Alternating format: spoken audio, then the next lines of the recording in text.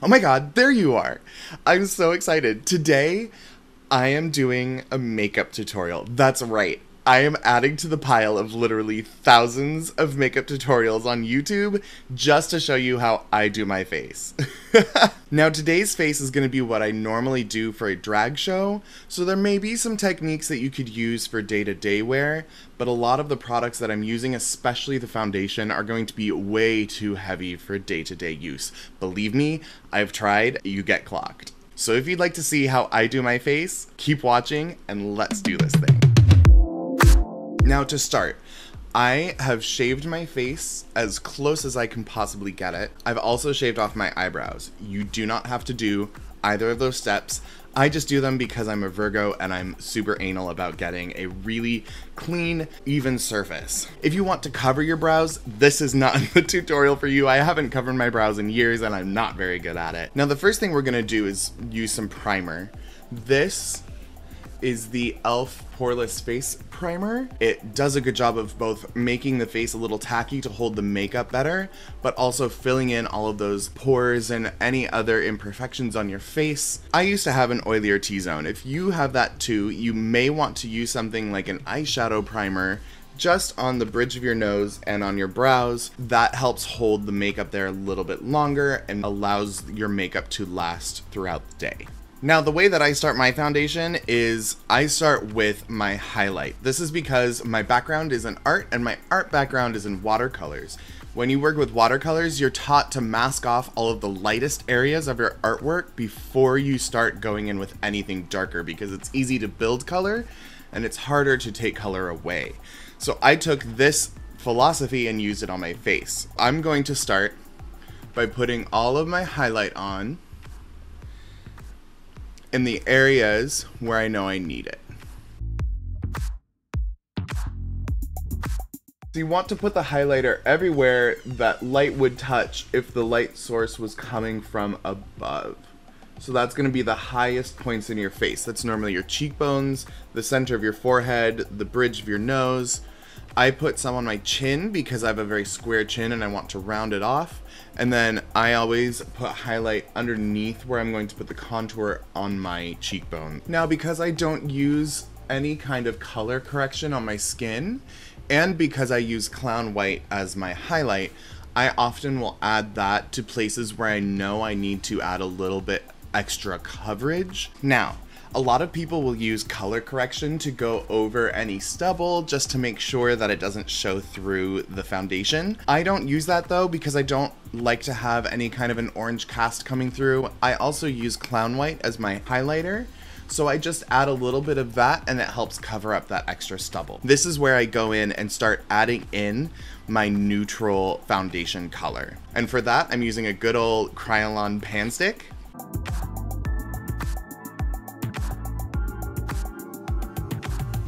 And you want to make sure to use a good amount of it and don't worry about it mixing in with your highlighter because that's the next step.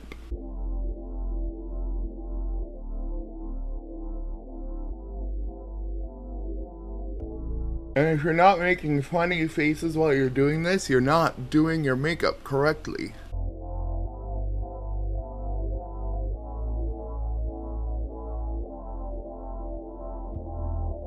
At this point, you're probably looking at yourself and saying, oh my god, I look like a ghost. Now, there is one trick that you can use. You can swap the first two steps. You can swap the highlight and the foundation color. Doing that is going to give you a little bit of a more natural look. I like to go for a little bit more of a high contrast look for my drag, so that's why I start with the highlighter and I use a fair amount of it. So now that I look a bit ghostly, I'll often go in and touch up little areas that look like it needs more of the neutral foundation, and then as soon as that's done, I go in with my contour color and start blending that out. Now your contour, you want to put coming down from the top of your ear. You can come from the bottom of your ear, but that's going to give you a little bit more of a droopier, rounder face, and I want to lift my face because I already have a round face. I also want to cover up all these places where I have a little bit of a lighter hairline, and then I bring it in just with a few dots. Dot the nose, dot the chin, a little bit under the lips, get that beautiful jawline, and then I always bring it down a little bit under the chin to get rid of that double chin. And blend.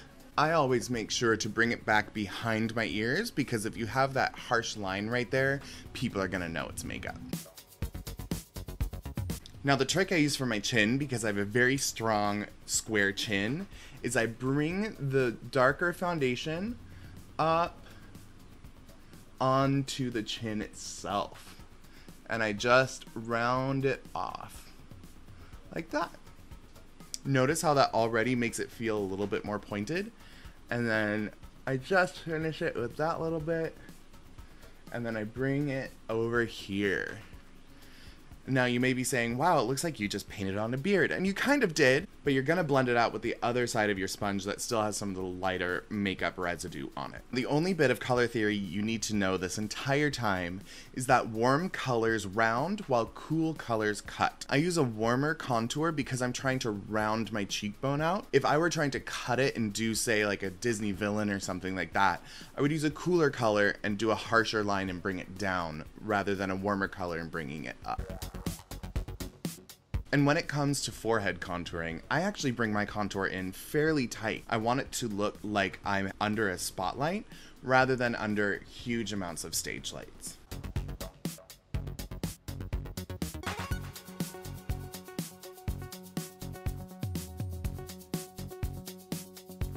And just like that, we're fully contoured. Now I do like to take a little bit more of my highlight and retouch a couple of places. One of those places is the tip of the nose.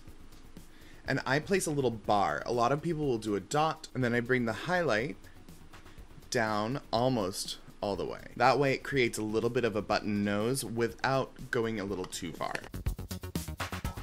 There's only one last step that I do before I set my face, and that is to paint on my eyebrows and my lips. Because I'm going to be overlining my lips, I like to draw on with a darker brown that I will go over later with lipstick or with powders. And my eyebrows I like to draw on now because if I mess them up, it's easier to take them off now and fix my foundation than it would be to do if everything was powdered. Now to do my brows, I have a Ben Nye Creme makeup and an old Ben Nye brush. I've been using this brush since high school. I didn't just admit that. Don't worry about that. Get a nice new brush, but make sure it's something small.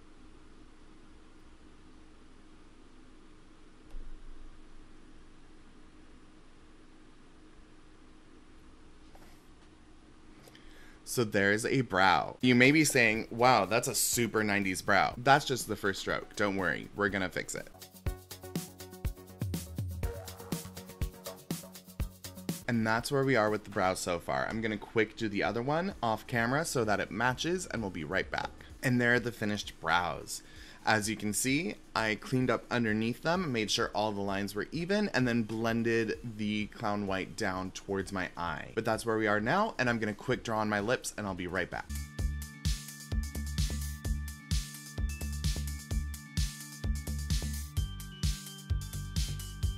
Oh my god, it's so good to have an upper lip! I didn't want to use my stimulus check to get filler, so I just drew it on. This is where I use 2 colors of powder to set my face, both of them by Ben Nye. I use the super white because I am what? Super white to set all of my highlights, and then I set everything else with the fair powder.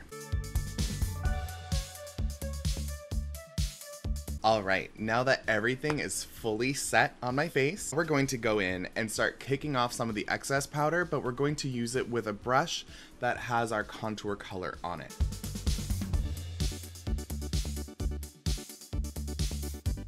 And you're going to put the contour powder everywhere that you put the contour cream. This includes on the chin. We're going to redefine that round pointed chin rather than the square chin that I'm born with.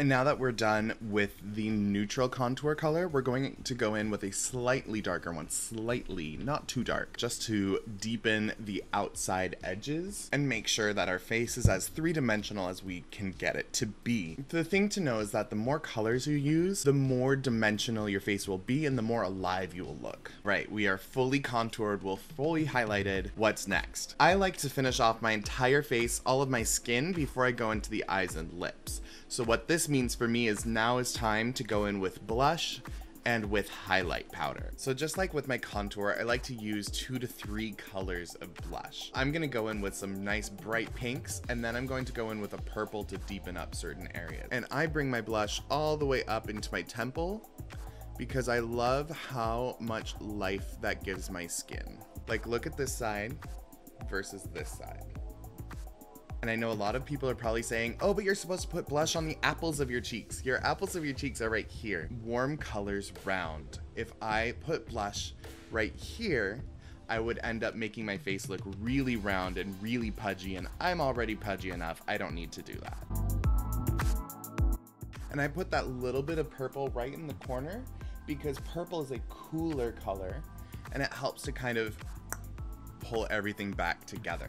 And then I add the highlight powders just to the very tops of my cheekbones and a little bit under the eye and on the tip of the nose and chin.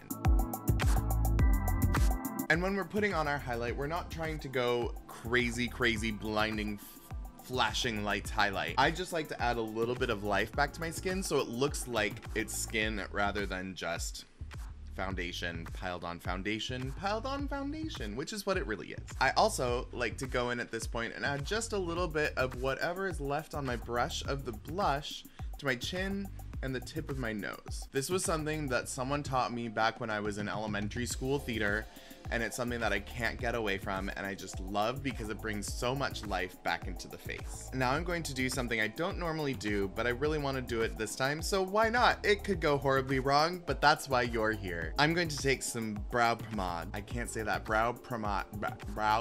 Some brow pomade and put it on my eyebrows to make them look a little bit more natural. And there we have our brows. Now for one of my favorite parts in the entirety of doing my face, eyeshadow. Go crazy. I love doing smoky eyes with a little bit of a winged liner just to blend in my eyelashes. So what I do to start that is I actually lay down a little bit of a dark brown cream makeup, the same makeup that I used to draw my eyebrows and draw my lips before they were set.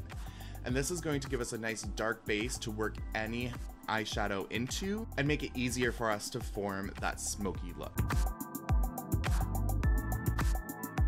All right, and now that we have that dark cream base on, we're going to go over it with some eyeshadows.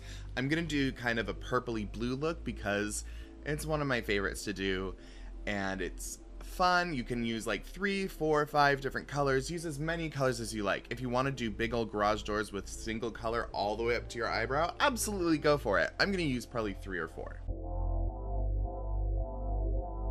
When I'm shaping my eyeshadow, I tend to go in a direction diagonally towards the center of my forehead. The reason for that is it tends to create a little bit more lift since my eye wants to droop outwards. If I push it in towards the center, it's going to lift my eye and make me look a little bit more sultry rather than sad.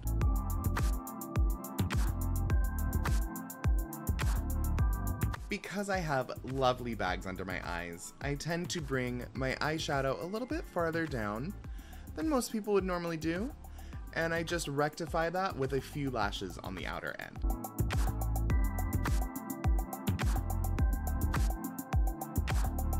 That little bit of glitter just gives it some visual interest when you're up close with someone. It's not going to do a lot on stage. And now it's time for eyeliner. I like to bring it into a sharp point in the middle and then a point out here. I always start with the wing and then bring it in, and I cover my entire eyelid with my liner because I have fairly hooded eyes, and so it just makes it easier to be seen. It also creates a good base for my lashes.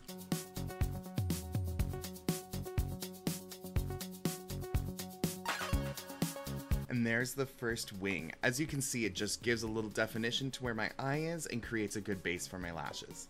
And there's the finished eyeliner. I'm gonna go in and set it with some black eyeshadow, and then I'm gonna smudge out those outer edges a little bit more, and I'll be right back. And now that the outside corners are smudged out and we have the perfect wings on, we're just gonna throw on some mascara and some lashes.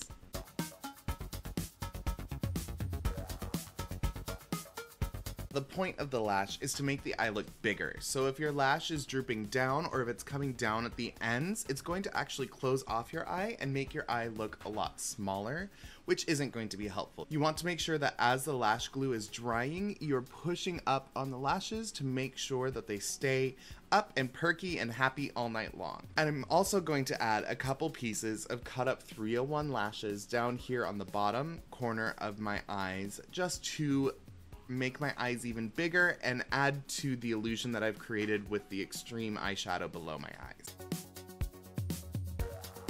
The last thing I want to do before I put on lipstick, I know I'm taking forever to get to that lipstick, but I like to finish everything else first, so it's the last thing I do. I'm going to put a couple of rhinestones just dotted around my eyes, and I'm going to add those on using some Pomade cream adhesive.